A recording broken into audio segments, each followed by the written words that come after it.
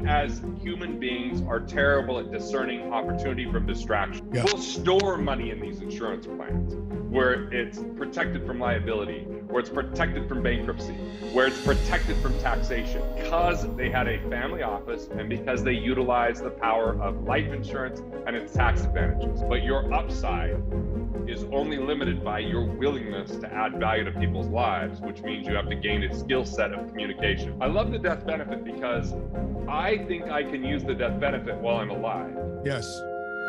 Never short stopping, now I'm winning like I'm G'da. Steady through the rigor. Yeah, I'm getting So my bigger. guest today comes Fighting back for in his them second now. interview on the 7 Figure Squad YouTube channel. We met a few months ago when he opened up his comedy show here in Fort Worth, Texas, and he just came back from Daytona Beach, Florida, to perform on our stage in front of 2,000 plus agents. It's called the To the Moon event, and we had a conversation backstage about life insurance, and that was his previous life before getting into this next chapter of life, which is edutaining people about money through the gift of comedy.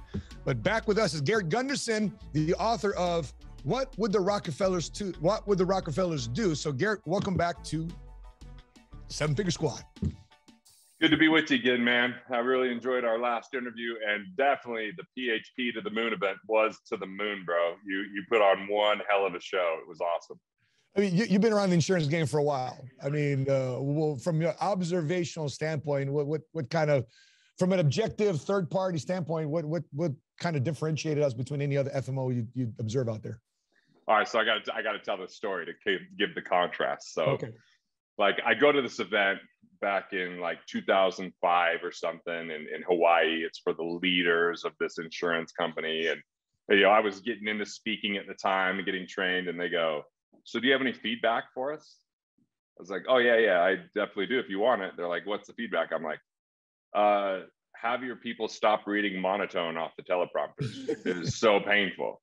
Bring in some quality speakers that can engage and entertain the audience." And like, I kind of was seeing it. I don't know. They asked for my feedback and I gave it. So Yeah. now I go to PHP and it's like, dude, Eric Thomas comes out. People stood through the whole talk.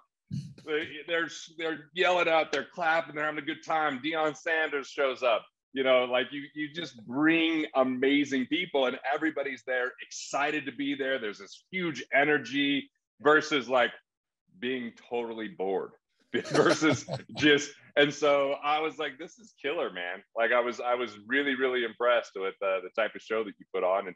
And then your speech was just so dialed in with the same way that I think, because you were talking about everything from perspective and mindset and as a man thinketh and how we take actions in accordance with our vision. And I was like, yes. And dude, Yeah. you're just walking around, people are high-fiving you, they're giving you knocks, they're hugging you. It was just like a really cool, like familial kind of thing that was going on with top-notch, high-quality people showing up. And dude, everybody in attendance that came up and took a picture with me or talked to me, they're like, "Hey, thanks for being here. Like, what made you show up? Like, why are you here? Like, what can, like, it's so exciting. I've been watching your videos." Like, they just showed up with so much love and energy.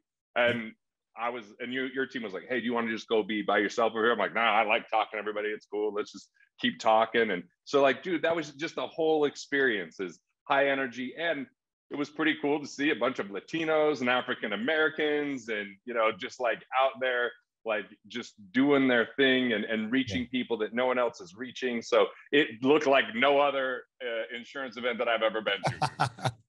I think what freaks out a lot of people is that they enter the insurance industry because 90% plus of the licensed agents that we have on board never experienced the insurance industry ever before in their entire life before PHP. And then they think that the insurance industry is just like this. And when they're like, "Yo, it's kind of different out there outside of our umbrella with PHP." So I appreciate you performing on our stage and sharing your gift and educating us about money. I think everybody loves your rap jam at the end when you wrap things up. It's kind of like, "Yo, Garrett raps." I'm a 43-year-old white man. And, I was like, why not? But it's this whole kind of like, what are all the names we have for money? And I definitely noticed people pulled out their phones, paid a little bit closer attention to that part. And it's a pretty fun thing to do is just kind of raffle off, just all these different phrases and ideas that people are captivated around money. That's it. And we had a conversation backstage because, a lot of people followed your content previous to becoming a stand-up comedian. A lot of people followed your content because they're voracious readers of your content you put out there. You're New York Times bestselling author, Killing the Sacred Cow, and What Would the Rockefellers Do? And I'm massively intrigued because you talked about here in your book and having a Rockefeller plan for your children. And I love the fact that you want to have your children read Atlas Shrugged and you give them $10,000. What a great way to incentivize your kids by reading that freaking fat manual of a book. I have one of the first 10,000 copies signed by Ayn Rand and Nathaniel Branden, who it was dedicated to, sitting on the back shelf right here. So sick. That's not a cheap. That's like that's memorabilia right there. That's a collectible. An attorney gave it to me that we've referred a boatload of business to, so I'm not sure what check he wrote. But then Nathaniel Branden was someone I got introduced to, so I said, "Hey, will you sign my book?" So it's cool that Ayn signed it and Nathaniel, since they're both dead. And man, that is the longest book that I've ever read. I think it was one behemoth of a book, and I read it in my 20s. And there's just 50 pages that are so dense that I actually got the audiobook and re-listened to that part, the Galt speech, over and over again. And so, it's like, hey, kids, if you'll learn some things that are different ways of thinking than what you would ever learn from the mainstream media, that I think are critical ways to question everything that's going on and understand what it means to be a value producer and what it means to create something and have a vision and the obstacles that come with that. I think that book really does a nice job, and written by someone that was in communist Russia before, right? So I had a really deep, intense relationship with the implications of communism. And it took 10 years to write the book, and it got released in 1957. And how eerie is it that it's reflective of what's going on in America today? It's pretty poignant. Yeah. Right. Yeah. So a couple directions we're going to take this. First direction we're going to take is just talk about the Rockefeller conversation. And oftentimes people say, I want to create generational wealth. I want to create generational wealth. By the way, first question I want to ask you, because this has been a topic of intense debate amongst our offices, because we tend to recruit a lot of people from a real estate background, a tax background, a legal background, a t-shirt background. They got a clothing company. And a lot of people think that, man, I need to make multiple streams of income. And my pushback sometimes with them, which is not agreeable to a lot of them, I said, just focus on one thing real quick. Focus on one thing for the first, make your first cash flow million first. And then that's been my debate on it. And I don't know if you agree with that or not, but I love that philosophy. And I do agree with it, Matt, because I feel like multiple streams of distraction can happen where we get spread thin. And what if one of the streams dries up? Now we go divert our attention to that, and we're not caring for the other streams. And I kind of think about the Amazon River. It's this fresh river with so much life around it and so much life in it that I'd be scared to go in it, right? Yeah. And it flows so powerfully into the ocean that you can find fresh water for miles into the ocean where the Amazon comes in. So create that powerful flow. And when that powerful flow is maybe 80% something that happens without your daily attention and time, then it might make sense to create another stream. But the problem is, if we have a bunch of streams, they're just not powerful enough. And we get derailed and distracted, and I call it being diversified, because how could, and then it starts infringing upon our health and our family and time to ourselves, because we as human beings are terrible at discerning opportunity from distraction. And there are things that can make you money that are a distraction because they prevent you from making the most money. Literally, a conversation I'm having with my business partner today is, some of our team members, one of them wants to make more money. And they're like, well, I was thinking about going and doing some freelance work. And I'm like, well, what if we could create opportunities within the organization and make sure that your time is most well spent versus getting into another thing that takes a lot of momentum? Because as you know, starting something from scratch requires Herculean effort versus when there's already a platform and already an infrastructure that you could plug into and build from, you can have accelerated results. So I started in 1998 selling life insurance. And the first type of insurance that I sold, actually in 1997, I bought a variable universal life, universal life, which I'm not a big fan of variable universal life based upon certain things. We could discuss that, but it got me in the game.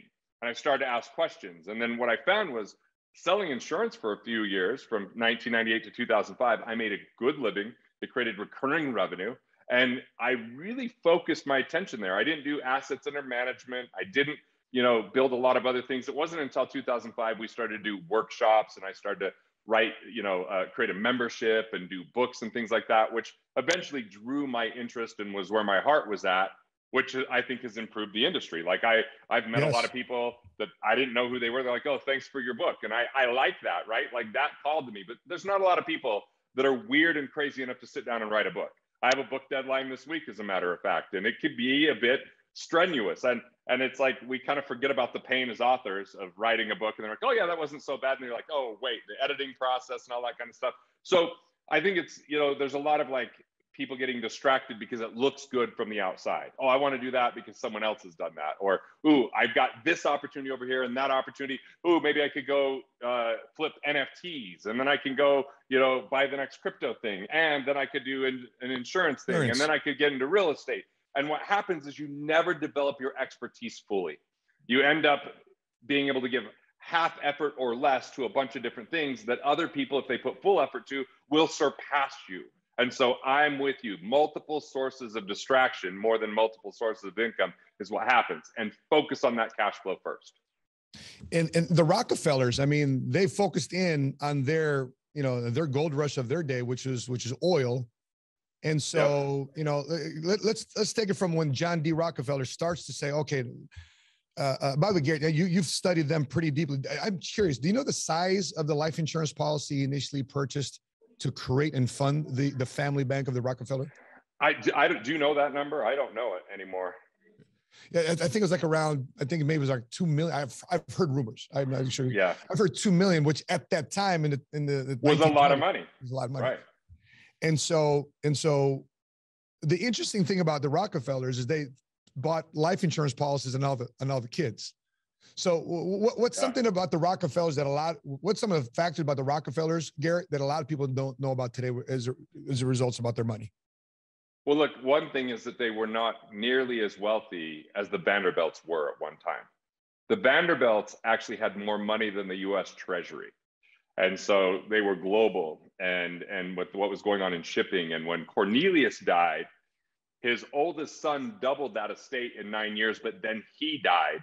And they had no infrastructure or plan of what to do next. So it ended up getting decimated heavily over the next 54 years, because 54 years later, the first Vanderbilt died broke.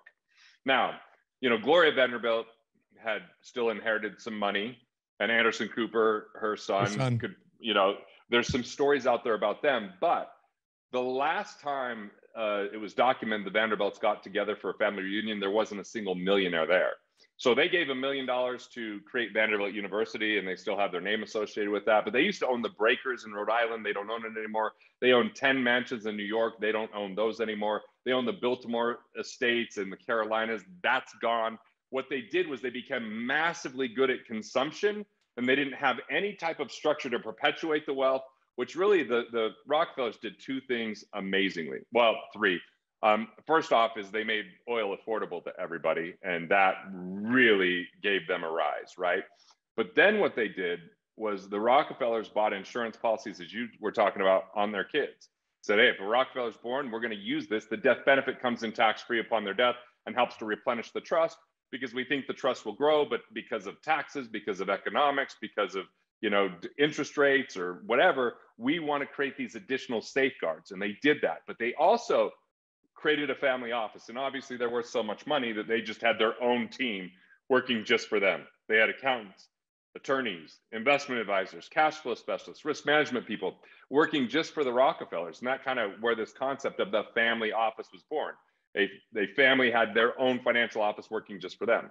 In today's world, we've seen that become more accessible to the common person, because like what I built at my firm, Wealth Factory, is we went and said, let's find attorneys, and many of them, and accountants, and many of them, and make sure they communicate with one another. But then as we help our clients, they can meet with all these different people.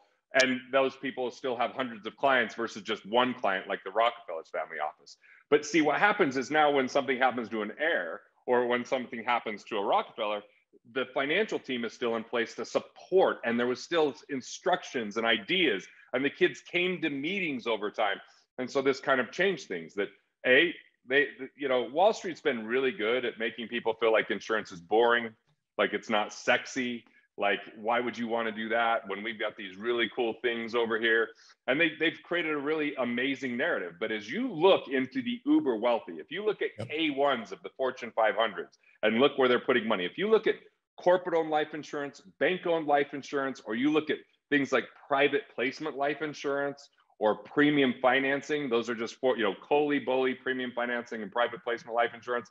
The ultra wealthy all have those resources. The banks have those, corporations have those, and super wealthy individuals. But why is it that the average person or the middle class person has this narrative that says, no, I should just put my money in a diversified portfolio and let that ride. And then in a retirement plan, I'll be okay 30 years from today. Well, the news is out. 95% of them are not economically or financially independent when they're 65, but they're putting money in there. It's just, A, they're maybe not putting enough. B, the returns are not what they're purported to be because of a lot of fees and volatility and, taxes that they didn't take into consideration. And so the Rockefellers were saying, hey, we know how to make money in our businesses. We'll make money there. Yeah. We'll store money in these insurance plans where it's protected from liability, where it's protected from bankruptcy, where it's protected from taxation, where upon our death, we can replenish our entire trust. And they've got over 150 people getting interest off of this trust today. They're on their 6th generation where the Vanderbilts have no trust. They're not passing money on because they had a family office and because they utilize the power of life insurance and its tax advantages. So that's a big departure between those two families. And Garrett Gunderson obviously comes from money, his father being a coal miner. And my great-grandfather being a coal miner and my grandfather's being a coal miner. And so you're the first one to literally put a financial stake in the ground and say the Gunderson family is going to be different. We're going to be entrepreneurs. We're not going to be coming in all, suited, not suited and booted, but soot on your face and putting yourself in that risky type of scenario. I mean, how awesome is that you're doing? So I just met your son right before we hit record button on this thing. He's 6'5", this big kid, man. 6'5", 16 years old, big dude.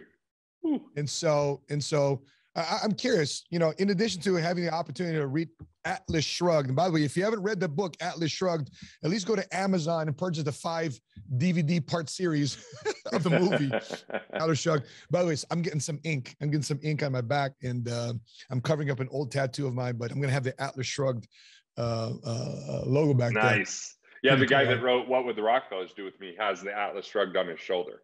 Wow.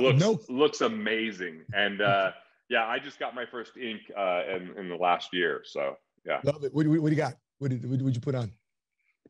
I've got nice. I've got the heart of Christ right here and a finger touching my forehead in a meditation, and this blue light standing for consciousness expanded. And what it stands for is we can face any pain with love, with compassion and love, and on the other side is connection and consciousness. So yeah, it's got trees from my cabin, and it's 70 some colors in that thing. So yeah, that's crazy. First one. How to feel it on the shoulder cap there? It wasn't as bad as I thought it was going to be until I'd been in the chair for like the 14th hour in 4:30 in the morning, and then everything hurt and everything was jarring, and I was like, hey, can I go to sleep and we'll come back tomorrow for some more? This guy was a machine. So yeah. It's awesome. How many Rockefellers today, Garrett, are supported and funded and financed by the Rockefeller Trust? You had a number. When I wrote the book, it was over 150. Jeez. And we've been trying to get more information. We think it's closer to 200 people now. But David Rockefeller, who recently died, I saw some amazing interviews with him where he, as a young man, didn't really know how wealthy his family was. He found out from kids at school how wealthy his family was and how well known they were, because the family was really trying to cultivate their kids to learn how to be productive. And they would have these family retreats as he grew older, where he started to understand the amount of responsibility and money they had, because the retreats were around, how they could be proper stewards and what the family values were, and how they were going to operate overall. And so these retreats became an integral part of their family. And it's important because the book The Millionaire Next Door really is the opposite, where there's these families that have some money, but they never tell anyone about it. They pretend like they're paupers or they don't have much cash. And then when they die with little planning, because they're not willing to pay for estate planning, that money falls into their heirs' laps and they go, what? And they blow through that money very quickly because they're not mentally prepared at all. And so that's one of the things you don't really hear about that book. And look, man, that was my book I read when I was like really very, very first year in college. Read that book. I'm like, dude. And it just reinforced me being a miser that pinched pennies and didn't want to spend any money. And then the next year I read Rich Dad Poor Dad, which was a complete departure from that. And I was like, wait, assets creating cash flow.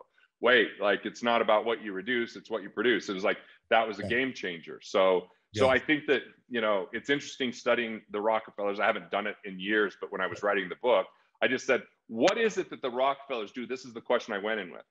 What is it that they do that anyone can do? Not what is it they could do that only wealthy people can do, because obviously having your own family office, you have to be pretty wealthy. You know, inheriting a bunch of money that if you're starting first generation, that they're in a different place now. But there were steps that they took. And I said, how can I design that to be most safe and effective for the majority of people that I'm teaching? Which means, you know, there's some different ideas around insurance that we can discuss today that a lot of people, you know, for sure. Might go, well, what about this? And what about that? By the way, what is your biggest, if you're watching this right now, what's been your biggest takeaway thus far? Put it in the comment section below. And also make sure you find Garrett Gunderson's Instagram page. Make sure you follow him on IG. We'll put the link below here too as well, because we got to check out your tattoo, man. Garrett.live is where, like, Garrett.live will send him to like my YouTube channel and stuff like that too. Love it. Yeah. Sure. But one thing I want, like, we're going on vacation next week, right? So, like, I want to inspire this to our guys at PHP Agency. We're going to Tulum next week, Cancun next week. And a lot of them haven't thought about this. Isn't it funny that we're in the life insurance business and yet some of our life insurance agents have not thought about this concept yet? But if I was going to inspire a quote unquote family retreat, and we're in Tulum the next 3-4 days next week, what can I simply introduce? What can I encourage our guys to simply introduce this to the family on a quote unquote vacation? So I think focus on 3 basic things and emphasize at least 2 of them on the vacation. Every great religion, corporation, or long-standing family that's got family wealth has 3 things in common. Number 1, they've all initiated rituals in their life. Rituals are those things that you do on a daily or weekly basis to reinforce the habits that you want to create success. The second thing is traditions. Traditions are the things that you come together for. I mean, we've got our traditions that a lot of people have with Christmas or Easter, or we just had Valentine's Day. Like those are traditions, but like family traditions where you say, hey, like we do this thing that we call the Christmas roast. It's a family tradition. And everybody gets to draw a name and then you get to relentlessly tease them, you know, and sometimes we make videos, sometimes we create skits, and it's the most anticipated thing in the year. That's a tradition that we look forward to. And it's one of those things that the kids will go, oh, I don't care what my friends are doing. I want to be with my family.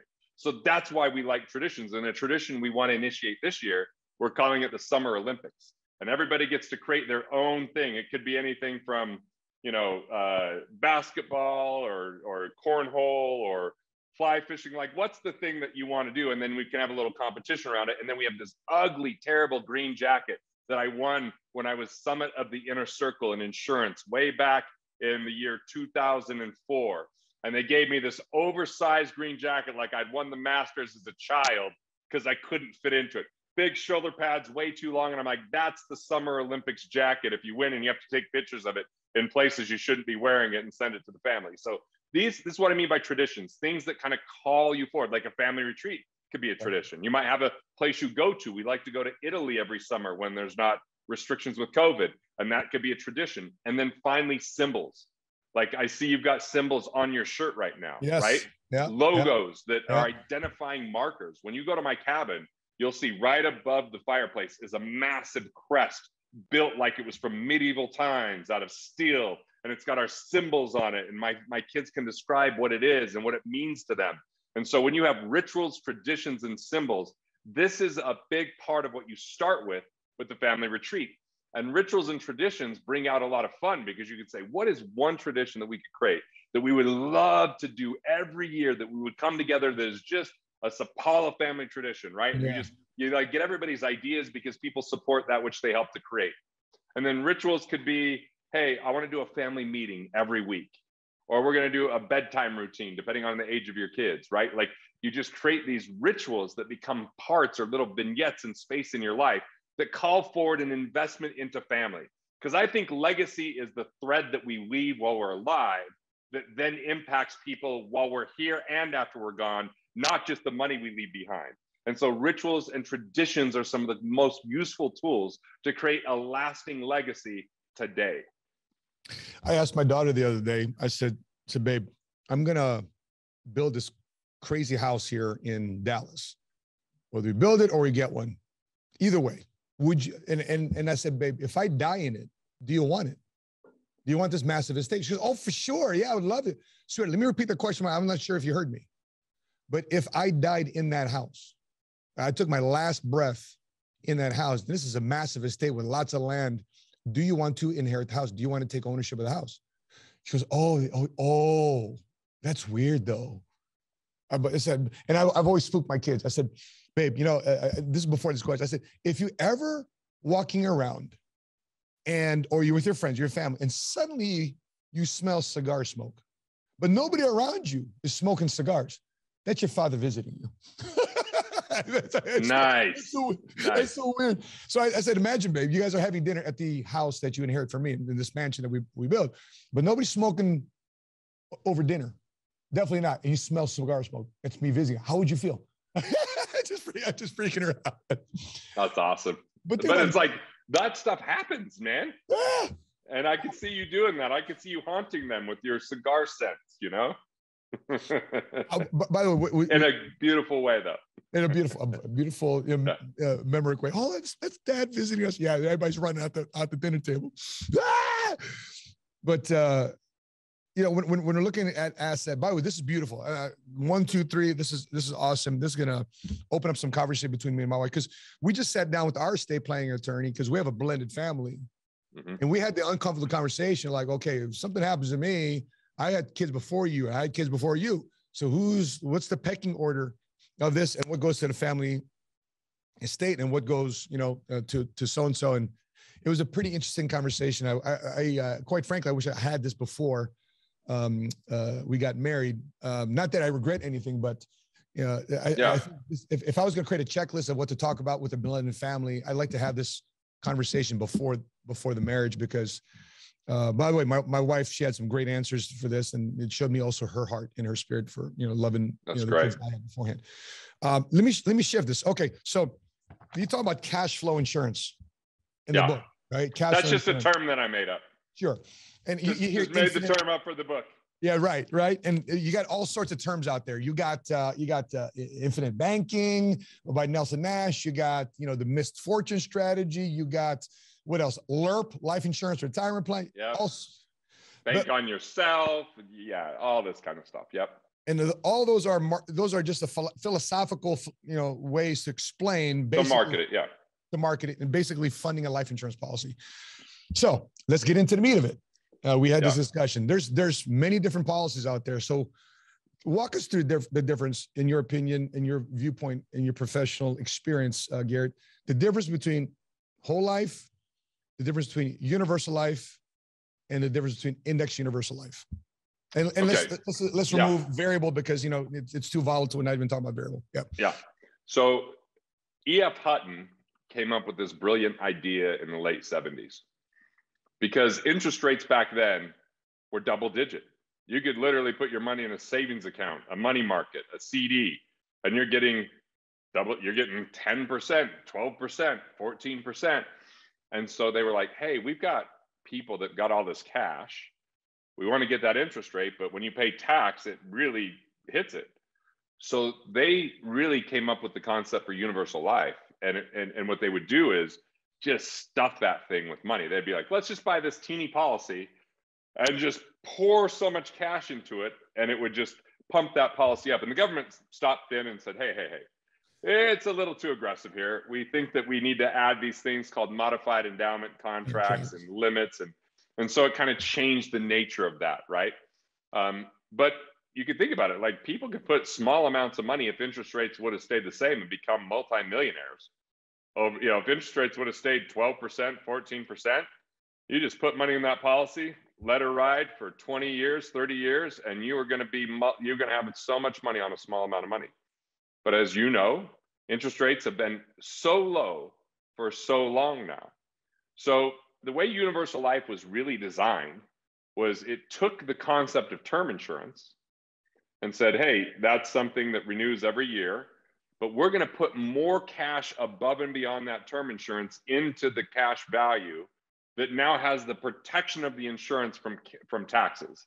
And so the only issue with those original policies is the cost of the life insurance was about 20% more than a regular term policy. But people didn't care early on because you and I would have been like, cool, we're going to get 14%, 15%, and we can stuff so much money in there that the insurance costs are negligible. Why was that, Garrett? Why would the typical cost be that much more than a typical insurance policy? Is it you're not talking about premium, you're just talking about the internal cost. The internal cost, and it was because it was easier to hide. Because the insurance companies could because early on, when you could put so much money in it, the cost of insurance was a secondary consideration. Because you're like, cool, I'm going to get this $300,000 policy. I'm going to put $3 million in that bad boy. Yeah. And I'm not going to pay tax on my interest of that $3 million. So I'm saving 10 times more in tax than I'm paying in this insurance cost. Who cares? That's why that happened, right? So no problem. But then when the rules changed, we had a couple issues. The rules changed on how much you could put without mecking the policy, which meant you had to get more death benefit in order to put more money in it. Otherwise, you have to pay tax. Otherwise, you have to pay tax on the growth. Yeah. And so what happened is they started buying bigger death benefit policies, and the early policies of universal life were not as efficiently designed as they are today. So what happened is those people that bought in the 80s, they're like, this is awesome. And then they'd come out with a new policy and like, by the way, this one has a new bell and whistle, yours doesn't. And you're like, well, I want that one. So they would, what is it, 1031 or 1035? It's 1035, right? They just roll that over to that new policy unless they didn't have the right health. So what happened to the early universal life policies is a lot of those went from the current cost system to the guaranteed cost system over a 20-year period of time. So the current costs are based upon how many people are dying per thousand. Hey, these are the pricing things. So it looks really great on paper, but now we go 20 years down the road. If you were stuck with the original policy, interest rates are much lower in universal life now. You can't put as much money into it. And the cost of insurance went to the maximum because the only people left in those policies were people who didn't have good health. And so the original E.F. Hutton policies, as well as the Penn Mutual was a company I studied that I actually like Penn Mutual a lot. I actually have a Penn Mutual policy, but their early universal life policies really did not hold up long-term 30 years later because that cost of insurance and the lower interest rates imploded those policies. You had to actually pay more to keep up with what you wanted. So that was the universal life problem. And today interest rates continue to be low. Yep. So universal life isn't an overly attractive policy. There's only so much you can put in without triggering the tax consequence. And they're charging you based upon how much cash you have in relationship to your death benefit. That net amount at cost is what you're being charged on. So we're being charged on more these days than we used to years ago. And interest rates are low. So I don't have any universal life. I don't know if you do. It's just interest rates are too low for me to do it. Yeah. Yeah. Because every time the interest rates drop, also the interest rates on the policy, it will eventually drop too as well. So, yep. And so that's about a great explanation. Universal life versus universal life versus whole life. Whole life been around for ages. Right. And let's talk about the old whole life policies, because the old whole life policies, I would have definitely in the 80s, if I wasn't 2 years old in 1980, I would have jumped into the E.F. Hutton deal. It was a much better deal than whole life was at that time. Whole life, when it's been around for a long time, but the early policies did not have increasing death benefit. So what happened is You get your cash value to kind of grow. Mhm. Death benefit would remain level, and eventually those became the same thing, and it paid out when you turned 100. Right. So it became they basically endowed at that point. Yeah. So they didn't really, they were okay, but they weren't great, because even if interest rates were high, the whole life policy interest rates weren't as high as other interest rates. So universal life would follow those higher interest rates faster than whole life would. And because you could overfund the crap out of the universal life, you could just overcome the cost of insurance better than you could in a whole life policy. Okay. So, but let's fast forward to today.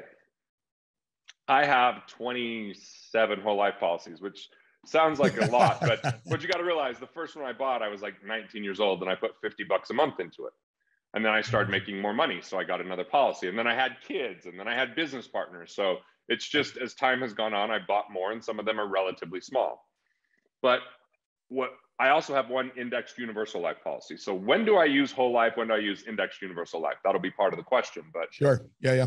What I like about my whole life policies is I personally, my preference is to go with mutual companies for whole life. So mutual company owned by the policyholders, not publicly traded. So mutual versus stock holding company. Gotcha. Exactly. Okay. So, I haven't really proven this out since like 2005 was probably the last time I researched it. I do know that there was one stock company I looked long-term that had done really well, and then Mass Mutual bought them out anyway. So they became mutual eventually as it was.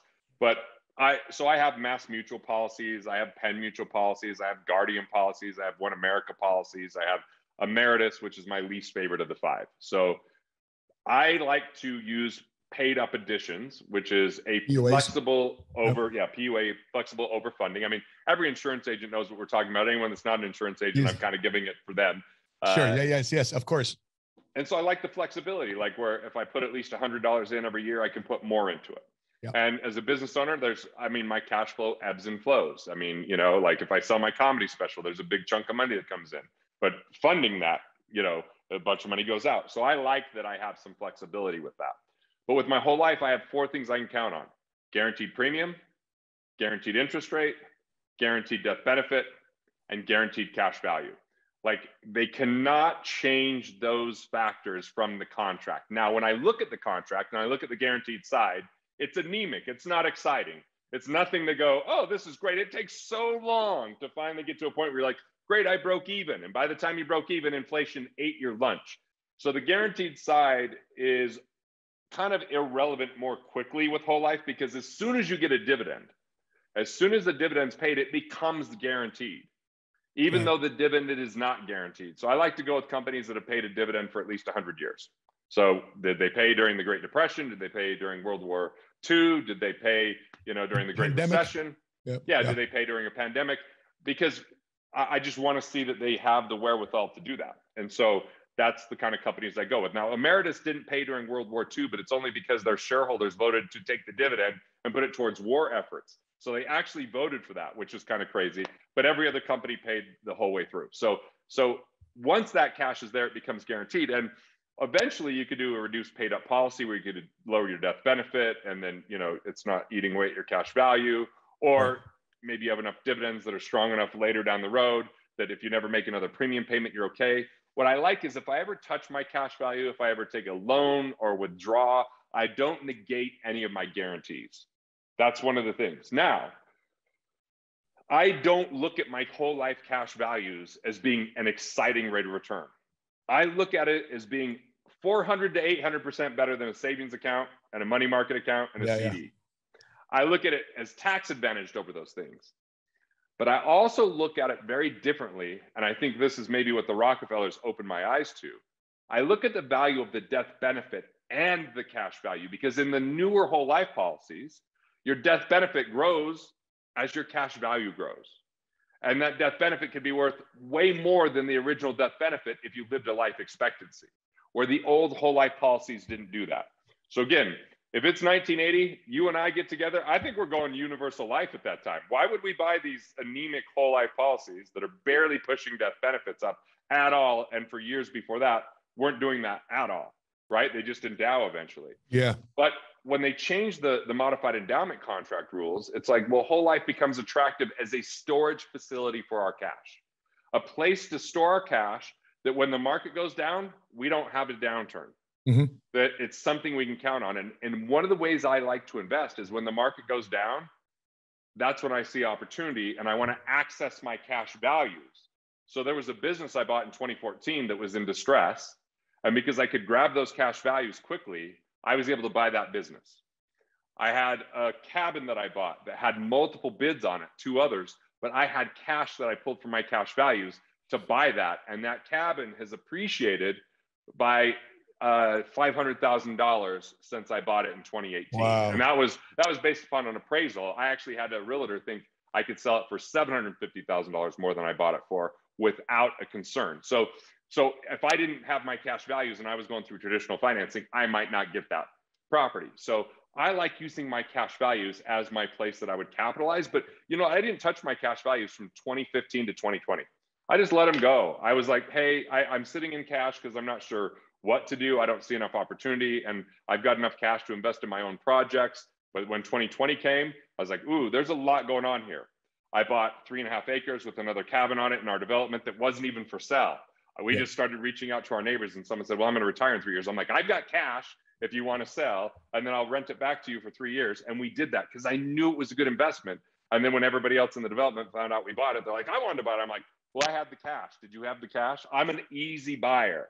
Right? Yeah, because there's no contingencies. Like I make the offer, but it's contingent upon me either selling a property or the mortgage company saying I qualify for the loan. You just, hey, you called an 800 number, send me my check, right? And there it is. Right, and look, from 1944 to 1981, the top tax bracket in America was over 50%. So what I like is if the taxes go up in future years, I can use a lot more income smoothing having cash value. I could say, look, I could take some income from this taxable thing, but I could supplement that with my tax-free cash value, and I could always pay it back if I want to, but I can minimize my taxes in times where taxes are volatile. And a lot of people don't have that income smoothing strategy where they can get some income through capital gains, some tax-free and some taxable, and they're putting all their eggs in a retirement plan basket that is all taxable. Yeah. And unfortunately, that can really confiscate their purchasing power or their ability to have an income in the future. So I like that, but I love the death benefit. I love the death benefit because I think I can use the death benefit while I'm alive. Yes. Because I know that's going to come in when I die because it's guaranteed to come in, which means if I utilize other assets and resources, not that I would do this, but let's just say I'm, there's these like people that come on for seniors who are like, hey, did you know you can take a reverse mortgage? Oh, right. So let's just say that I'm sitting there and I'm 70 years old and I'm going, hey, I've got this paid off home. But it'd be nice to have some cash from that dead asset. I live in it, but I don't get cash. I could say, I'm going to use my death benefit as collateral, get a reverse mortgage, which is tax-free money from the bank, but I don't put the home at risk because when I die, the death benefit pays it off. That death benefit gave me a utilization of an asset that was normally doing nothing for me. Yep. And the way that I plan on doing that is not through reverse mortgages, but through charitable trusts.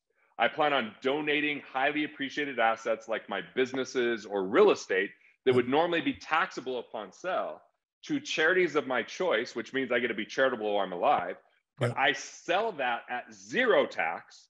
I get a partial tax deduction, and I can take a lifetime income off of that and leave the charity with at least 10%, which means I'd rather give a charity 10% than the government 22%. Right. So ultimately, the death benefit means I can do that without disinheriting my family bank, without taking away from the cash, because I don't want my heirs to come in and have to use banks. I want my heirs to use our bank. And we can charge a lower interest rate, but now we get the interest rather than the banks. We're just cutting out the middleman. And that's why I love having these 26, 27 whole life policies. Yep. I can use the cash along the way. I've used it for down payments on real estate, buying real estate outright. I've used it Yep. to buy businesses, and I've used it to launch a book. I've used it many times, and I've also let it sit there for 5 years going, Yep. hey, it might only be getting, by the time I pay all my expenses and fees, 5%, but it's tax-free. Where else can I get 5% tax-free that requires no thinking? That's really hard to find. A couple of things come to mind too as well. Back to your charitable remainder trust idea. You can also take a portion of that CRT cash flow or assets and fund a irrevocable life insurance trust. just in case your kids feel, hey, you just disinherited me out of the family home or the family business. Well, here's the cash that was the equivalent of that business with an ILIT. And that's what's nice is I have so much death benefit already that I've already kind of planned for that. You don't need that. Yeah. So that money that would go to the ILIT, I kind of have, but you're right. You can totally do that as well. Yeah. And what's interesting is since 2013, my issue with an ILIT, the irrevocable life insurance trust, is you have to file crummy letters. That's kind of crummy, which means I take some of my gifting and I'm now putting it into the insurance. I also can't touch cash value, which might mean I just have a policy that just is straight death benefit, right? Right. But if you take a cash value policy and use a domestic asset protection trust, you can actually remove it from the estate, but you still can control the distribution trustee. Meaning I could say, Matt, I want you to be my distribution trustee. And I go, hey, Matt, I want some money from my cash value. And you could be like, no, I don't want to do that. And I could be like, that sucks because I want it. And you're like, I don't care. I'm the distribution trustee. And I'm like, all right, well, you're in control of the money as the distribution trustee, but guess what? I'm going to fire you because you won't give me the money. And I can hire another distribution trustee, which what it means is I don't own anything, but I still have indirect control and I don't have to pay estate taxes. Gotcha. Versus the ILIT, which completely just hands off. It's because it's irrevocable. Once you make that move, right? You can't. And that could be the right strategy. ILIT could be totally the right strategy for the right person. But I like using whole life, domestic asset protection trust, and then I can use my cash values along the way. But I don't have that be part of my estate, and it's still protected from, the cash value in my state is protected from liability and bankruptcy. But the asset protection trust is another layer of protection. So for someone to try to get to that cash, I've got so many hurdles that are so impossible for them to get to. Yep. Now, I have an equity indexed universal life policy. All right, let's talk about that. Some people are kind of like, I'm a whole life guy or I'm an equity universal life guy, right? And so one thing is I'm so stuck in fixed income with most of my things inside of so many cash values that I like the idea of having a little participation in upside, and I premium financed it. Oh, nice. So I did. Nice. I got to premium finance it, and the interest rates are so low since we started premium finance several years ago, that we are creating arbitrage, which the banks do this to us all the time, right? Yeah. Hey, if we went into a bank right now, you know what we'd see? We'd see, hey, guess what? You can get a 1.99% car loan. We're like, what a great deal. And it's like, and we'll give you 0.25% on your money market. Oh, wait, that's a huge markup. You're getting like 800%. You're getting so much of a markup. And so I'm going, hey, what if I'm only paying 2%? But as we've seen, I'm not really a market guy that lets my money ride in the market. This is the only thing I have that's kind of tied to the market. It's not even that tied to it the way that, equity index universal life works. It just kind of gives you an indicator with the index. So I have that, but I don't know how all the policies work today, but the policies back when I was doing one-on-ones from 98 to 2005, my concern with some of the index universal lives, equity index universal lives, were that we still have a guaranteed cost issue. What if the guaranteed cost starts to creep up, and what does that do? Yep. And do we negate any guarantees by tapping into cash value? Now, sometimes you can add a rider, but I was worried, what if someone misses a payment? Or what if someone underfunds this and it starts eating away at their cash value, right? Like whole life, if you underfund it, it's going to be slow. It's a tortoise for sure, but it's less risky. So I look at them as having very different functionality, where I'm actually looking at the cash value of my equity index universal life as providing me a yield. I look at my cash value of my whole life as keeping pace with inflation and giving me access to cash. So it's two different functions for me. So if I'm looking at this whole thing, you've actually put together the financial foundation using insurance concrete, which is whole life policy, which allows you to be a little bit more adventurous and, a little bit more upsidey with the EIUL. And come and think, by the way, our agency, our agency was funded by our CEO's cash value that he had inside his life insurance policy. So we are. Look at the return on that. I was at PHP. I saw the return. It looks good. It looks good. Looking good. So, and it's funny because when we got an investment from Oscar de la Hoya, of $10 million. I remember at at Patrick's house, right then and there, he's getting a paramedics for a $10 million life insurance policy in case something happens to him. As he got this investment from Oscar De La Hoya and his investment team, at least the $10 million is paid back to De La Hoya. It stays within the rest of whatever's left over. The $10 million stays here at the company. Exactly. Yeah. So when people are looking, so here's some pushbacks, not pushbacks, or some scenarios that a lot of people have with some tactics with index universal life. And when it comes to this old overarching thing, as we discussed earlier, what it could be called cash for life insurance, infinite banking, bank on yourself, however you want to label it. Is there, because there's very either a hardcore whole life or hardcore IUL. So let's flip it. What's some of the downsides of whole life, and what are some of the downsides of IUL? If people buy a whole life policy and they don't properly overfund it, and life happens in the first couple of years, they're going to be way in the hole. They're simply going to be in the hole, because if they can't make a payment or they cancel that policy, the costs were too great to recover the investment. I mean, it takes years to break even in those policies, even properly funded. And so that's one of the issues. The second is, when interest rates are really high, dividends don't tend to go as high as interest rates. So dividends are slow. They don't move as fast on the up, but they also don't move as fast on the down. So right now, interest rates are so low, but the dividends of life insurance are doing better than other things. But if we had another high interest rate time like the 80s, you wouldn't see the whole lives keep up with that. So what that means is, you have to be a little bit more active to say, hey, I should probably use my cash value for something right now. I should probably tap into that because of what's happening out there in the economy. And if take advantage of that. Yeah. So that would be kind of the thing with whole life. Let's see. And if someone just doesn't really know what they have, they're never going to get the value of the death benefit. They're never going to have those charitable trust ideas come to them, right? And if they're using some of these other companies that might take 10, 12, 14 years to break even, that's an eternity. Yep. So that would be another factor I'd see with whole life. Like, as we know, Dave Ramsey, Susie Orman, they hate on whole life. I was about to mention, by term investment. So like, it's a hole you throw your money into. And I got to tell you, the way that they teach it and the way they talk about it, they're right. The ways that they're talking about is like the worst case scenario, funded in the worst possible way with a general company. But it's also interesting that, let's say that you could get, like, the highest I've ever gotten is 6.12% net of expenses, tax-free inside of one of my insurance policies, because I started it just like the perfect year and the way it's been around and the way I funded it.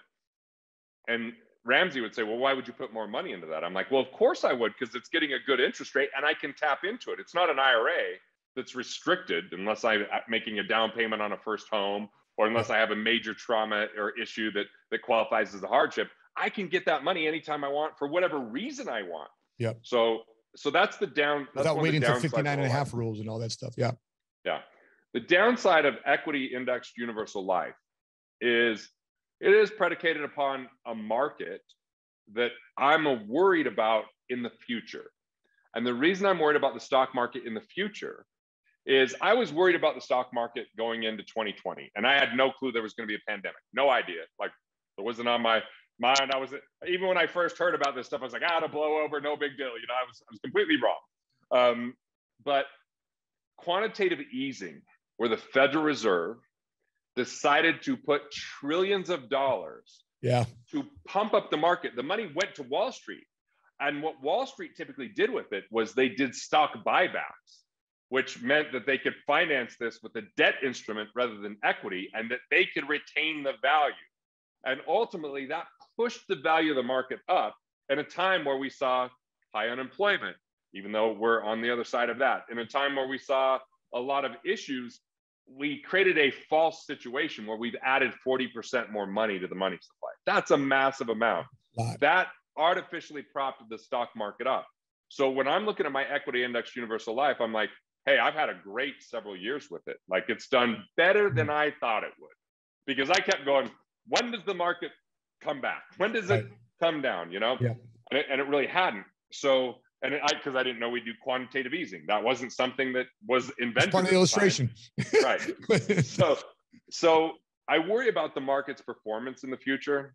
And we can't, like, it's kind of like when I got into financial services in 98, we just had the 8-year bull run of the 90s. Yeah. And so I remember the first time when I was 18, when this guy sold me the VUL, he's like, we're just going to conservatively estimate on this future value calculator. What if you got 18%? And of course, we're going to do better than that. We're going to get 30.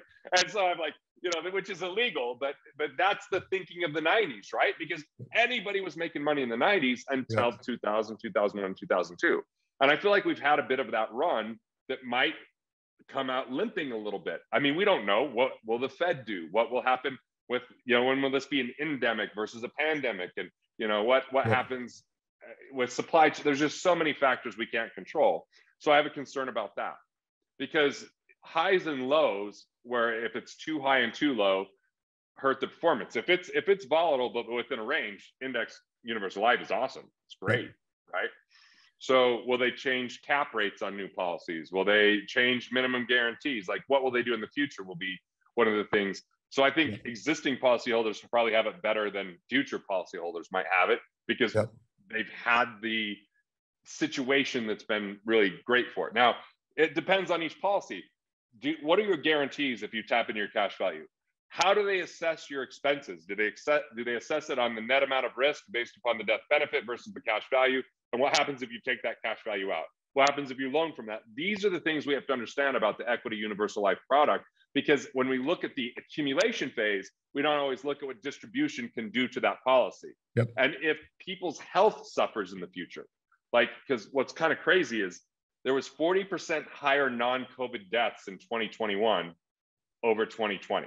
Wow. And so insurance companies are looking into this, right? So what happens is, if there's more people dying in a way that impacts the bundle, it can increase the cost of insurance, which therefore will lower the overall internal rate of return of the policy. So it's just, those are the factors that I would be most concerned about with equity universal life, you know, equity index universal life. But so they both have their issues. And some of the things that we also have to, you know, a couple of questions of equity index universal life. It's because I remember I'm selling the first generation of this back in early 2000s, and the cap rate was 12. Well, as soon as the market had a problem with it, there was a minimum cap rate they can drop it to, and that's what they started doing.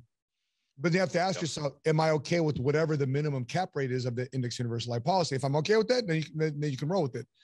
Another thought too is with IULs, if you really want to bail on the index, what type of fixed interest rate does this policy? Because you can flip it from one bucket to the other.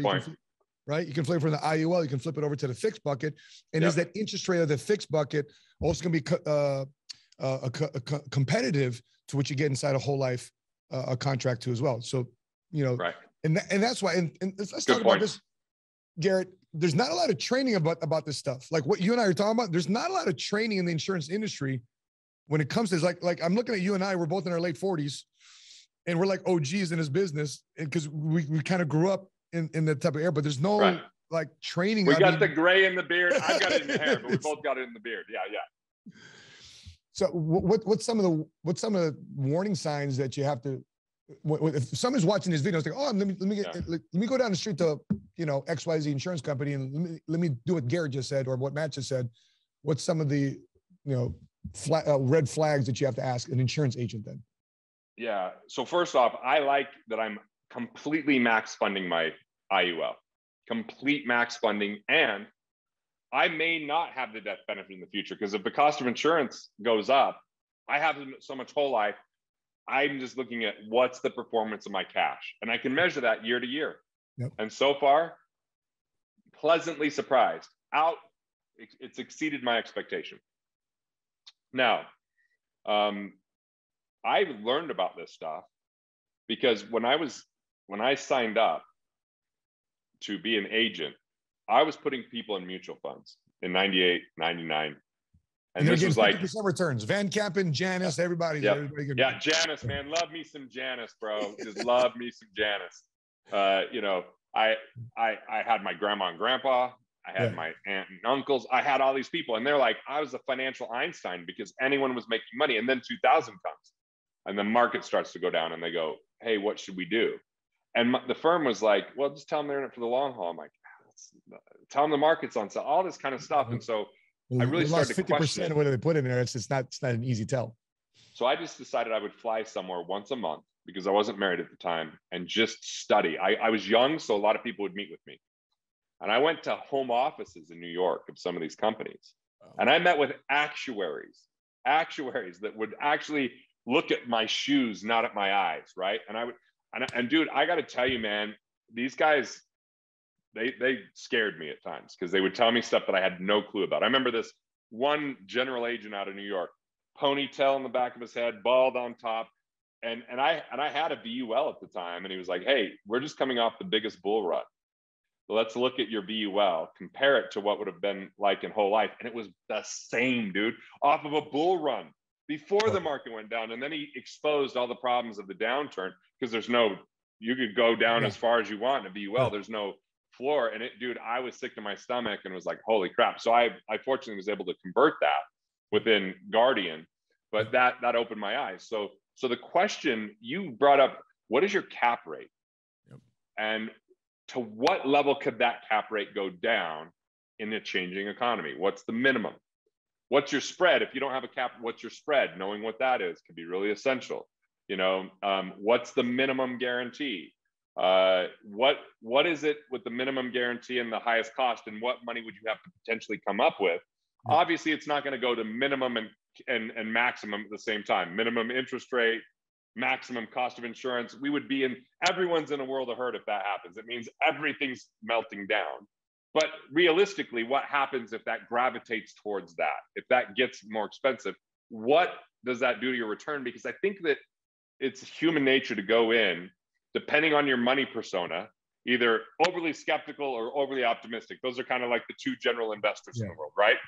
The people that no matter what, it's never going to work, and no matter what, it's always going to work. And so I think that a lot of times it's easy to look at an IUL and go, this looks amazing on paper, without looking at the guaranteed cost side and what that impact will be on your cash value. And knowing if you miss a payment, if that impacts your guarantees, or know what the impact is by borrowing or taking out a withdrawal on the cost of insurance. I think knowing those things make a big difference. And then understanding, what are you doing it for? Are you doing it because it's tax deferred with tax-free potential growth? Are you doing it because you like the range of that versus letting it ride in the market, which could be a little bit more volatile? Or is it a death benefit thing? And I like with whole life, I can kind of count on cash value and death benefit. With my IUL, I'm really banking on the cash value. It's awesome. Gee, this is probably one of the most technical interviews I've ever done, man. So kind of think about it. I just did comedy for your group, and here we are talking technical insurance today. I mean, you never know. What's Garrett, stored in this mind of mine?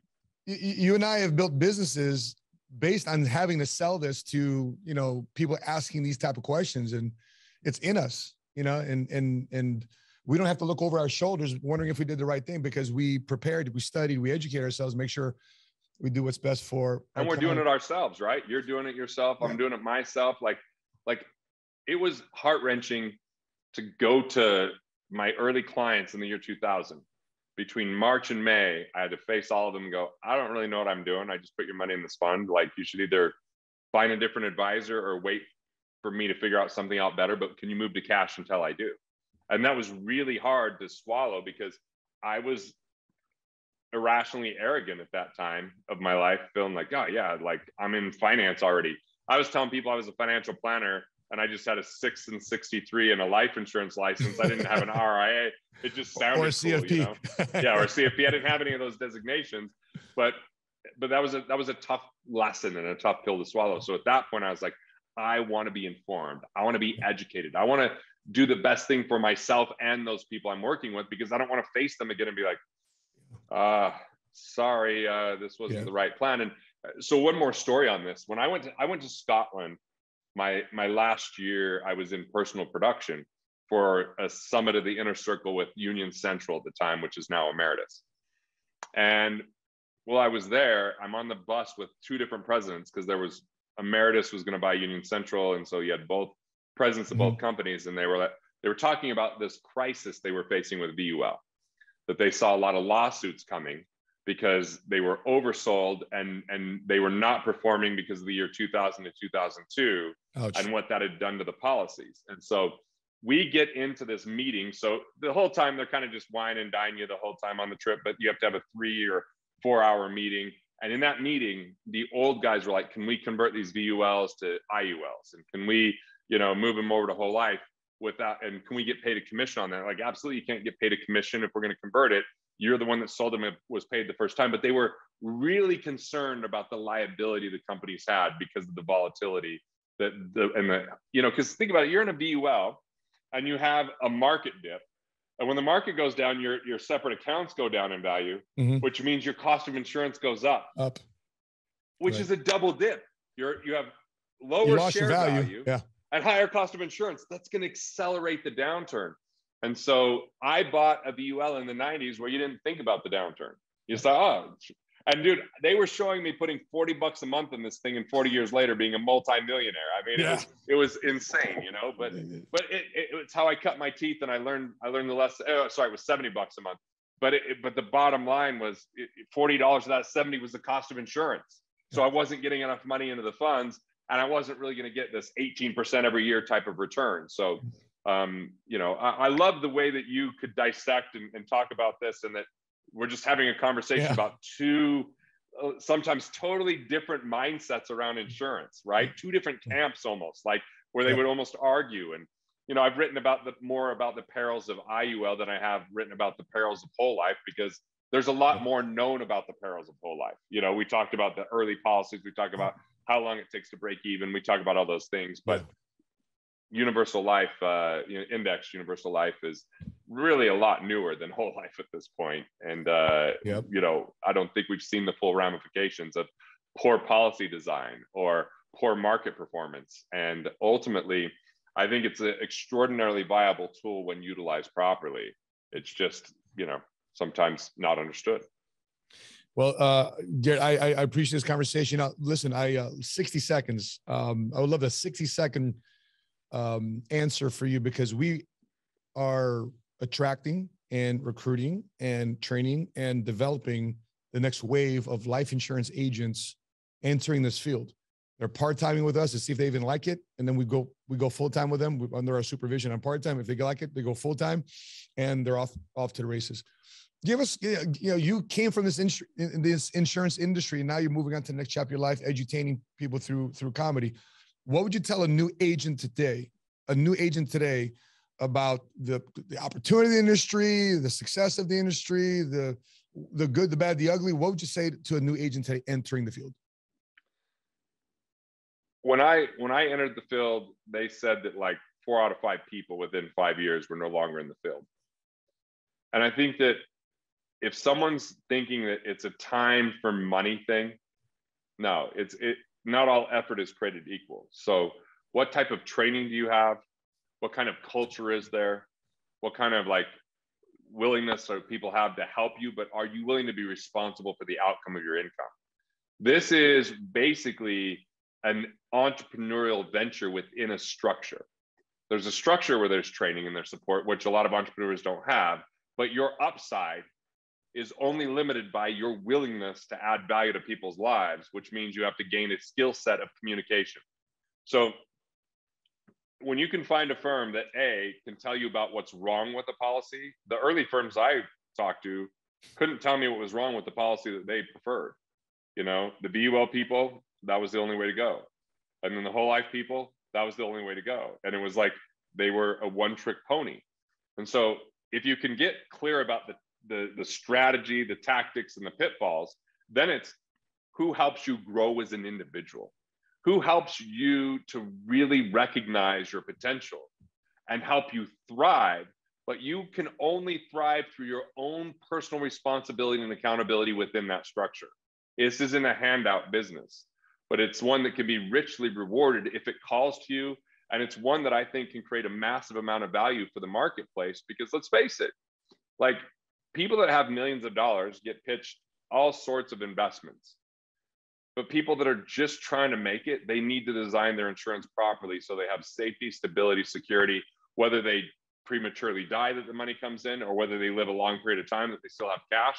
I feel like putting $50 into a mutual fund is like throwing it away. But, you know, doing something, an insurance contract for the middle class, you can design that fairly close to how the Rockefellers did. And that's super unique, because if you want to get the investments the Rockefellers got to, good luck, you got to be the Rockefellers. But if you want to design insurance the way they did, you can come fairly close. They had private placement.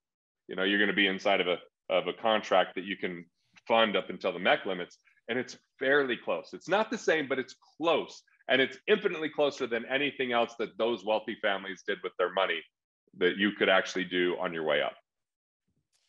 And I don't know what 60 seconds is, because that was probably 180 seconds. Hey, bro, it felt like 30, man. Yeah, I've been in the industry for a while too as well, and I just love talking about the journey of this. Like, for example, you know, the product itself hasn't changed my life. Obviously I'm still here. You know, it hasn't massively changed my life, because, you know, I've barely dipped into my life insurance policy but the industry has changed my life absolutely 100%. You know, just being able to be an entrepreneur with no college degree, without a sales or financial background, and have the opportunity for somebody to mentor me and coach me and pull me up to the next level. Such an invaluable thing. And then if I make a mistake, it doesn't cost me a lot of money either. If I screw up, I just got to swallow my pride, swallow my ego. A lot of people start business, they're losing millions of dollars in inventory and supply chain and all this crap happening. And man, this does have less moving pieces, which means you can get out of the gate a lot faster. Like, I started at a company that gave me a base salary, but I had to earn the commission to keep that. And then I could make more than that. And what was nice is I'm 19 years old and I'm getting good training and I'm around people and I'm asking a lot of questions. I was labeled a fanatic because I asked too many questions, because I wanted to know, especially after 2000 happened. And I felt like I didn't put my clients in the best situation, you know, but it really opened up my eyes to like, wow, that was the best way for me to be an entrepreneur from 98 to 2005. And then I took a little harder route with books and, you know, creating self-study content and stuff like that. But it's rewarding. But I got to tell you, like, if I would have just stayed with that, my renewals, I walked away from my renewals. You know, because in order to create the content I create and be with what was it, Park Avenue Securities, they wanted everything pre-planned and programmed, and so I had to cut ties in order to build this. So, but the nice thing is, you guys create it more entrepreneurial than they did, and create an opportunity where someone can actually build a business within that business. And I think that there's a lot of opportunity within that, and it's with a real product. It's with something that really people can utilize and benefit from, versus just, you know, is something that's a miracle potion that isn't a miracle. That being said, we're going to put Garrett's links here all at the bottom. Make sure you pick up his book. Easily can find on Amazon, all of his books. New York Times best-selling author Garrett Gunderson. And make sure you follow him also on IG too as well. We'll put your IG links here too as well. Put a nice little graphic. But my editor's going to have a great time illustrating these life insurance concepts here in a second. With that being said, if you're watching this on Facebook, make sure you click like and follow our business page, Money Smart Guy. And if you're watching this on YouTube, make sure you click like, subscribe, and hit notifications to be alerted the next time we upload our next episode. Garrett Gunderson, thank you so much for investing your time in your 7-figure squad and investing a little bit of your time and us playing a little bit about your success story in the next wave, massive wave of comedy and edutainment, educating people about money through comedy in this next phase of your life. So I appreciate you, brother. I appreciate you. Take care, man. Until we meet again, continue to live smart, continue to love smart, and be money smart today.